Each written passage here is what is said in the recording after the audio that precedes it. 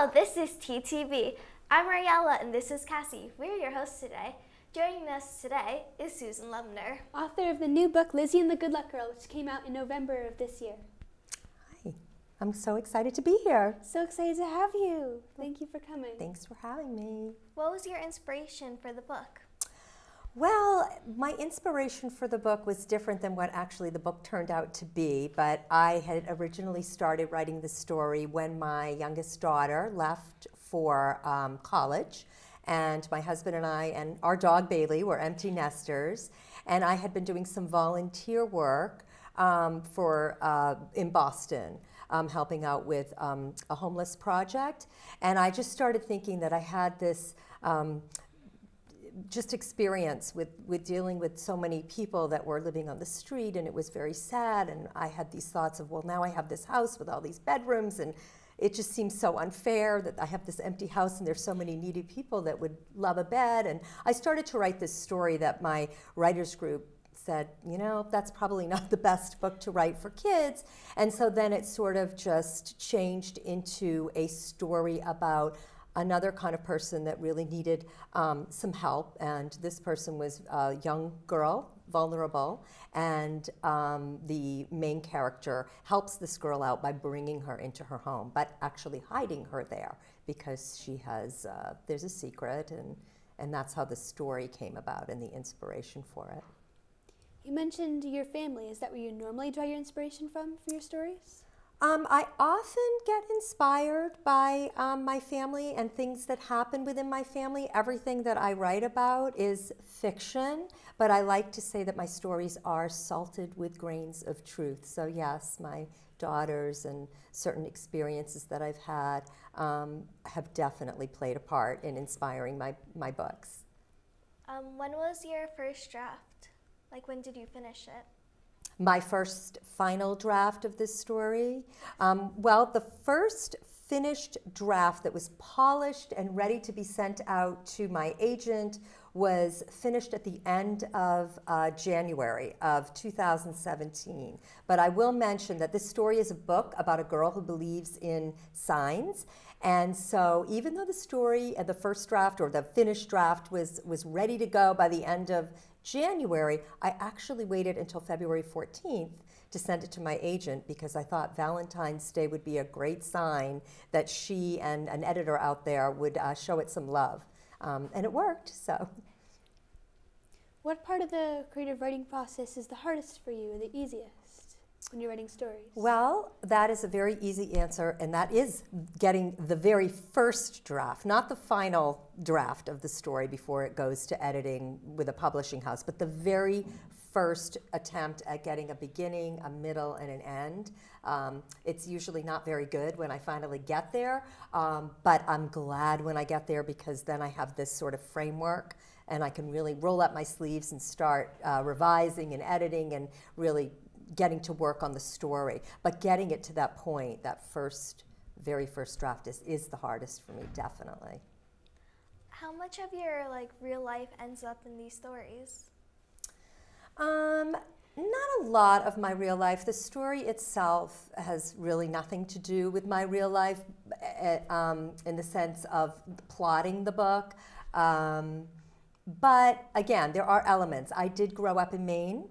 This takes place in a small town in Maine. It is a fictionalized town in this book.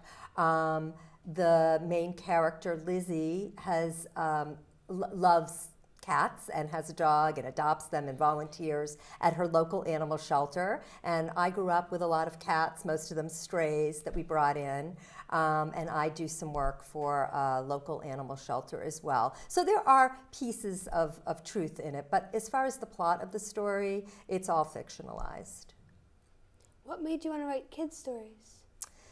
Well, I've always enjoyed writing. I wrote all from the time that I was very young, little poems and little stories, and when I got to college I took some writing courses, and those were not children's stories, but I was encouraged by my professor to submit those stories to a collegiate magazine, which I did, and they were published, and one actually won an award, so it gave me a bit of confidence. But I started to write children's stories in earnest once I had my first child. She's 26 now, but about the time where she was 2 years old, I was reading a lot of picture books and enjoying them very much. And I saw an ad for writing children's stories, a course for writing children's stories, and I decided to take it because I had taken a lot of workshops and courses in writing and had never tried writing a children's story before, but I was reading a lot of them. And actually my first 3 books that were published were all picture books. So that's how that started. And that would be about 24 years ago. So that's how I got into writing for children. In the book, Lizzie is quite superstitious herself.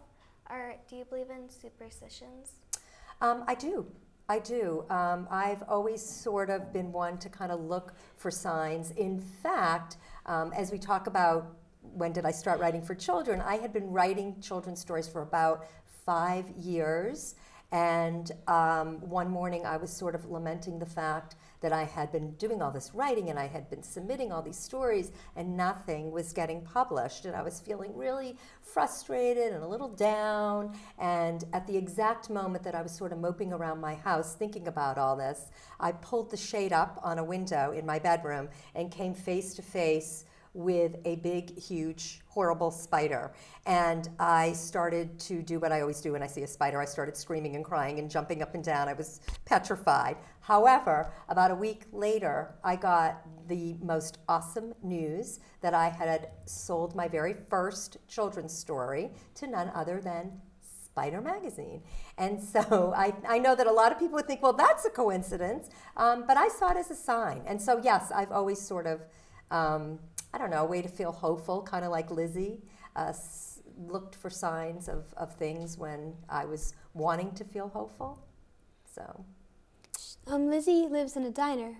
Is there any relation you have to diners or anything that related to your personal life? No, she actually lives in an apartment above her family's diner, but it is in the same building. And when I thought about the setting for this story, besides being in a small town in Maine, I do love cooking and baking shows, and the whole atmosphere of the diner was very appealing to me for that reason, so that I could bring food and sandwiches and cooking into this book, and so that's where that came from. What character do you feel you connected with most? Probably Lizzie, just because she does believe in signs, and I believe in signs, and her love of cats and dogs and animals. And I think that also when Lizzie experiences a loss in this story, and at about the same age as Lizzie, I too experienced a loss. So we do have some things in common. I think that's, I was writing from the heart, and even though, like I said, the story is completely fictionalized, there are pieces of my own history in the threads of the story, in some of the threads of the story, some of the storylines. So she goes around and finds and adopts cats and dogs from around the area that are strays. Is there anything you have to relate to that, or do you love cats and dogs? Or? Well, the 2 cats that I had, we adopted those from a shelter. But when I was growing up in Maine, we lived in an area where there was a big field around us and woods, and we very often, from time to time, had stray cats show up, and we took them in and fed them. And at the time, my cats were indoor cats, but back then, our cats would come and go, and we would leave food out for them, or sometimes they would come in, and we did adopt a lot of the stray cats. So yes, Lizzie brings in cats like that as well, strays, and her dog that she has in the story as well, Waffles. He was also a stray that her family brought in. So.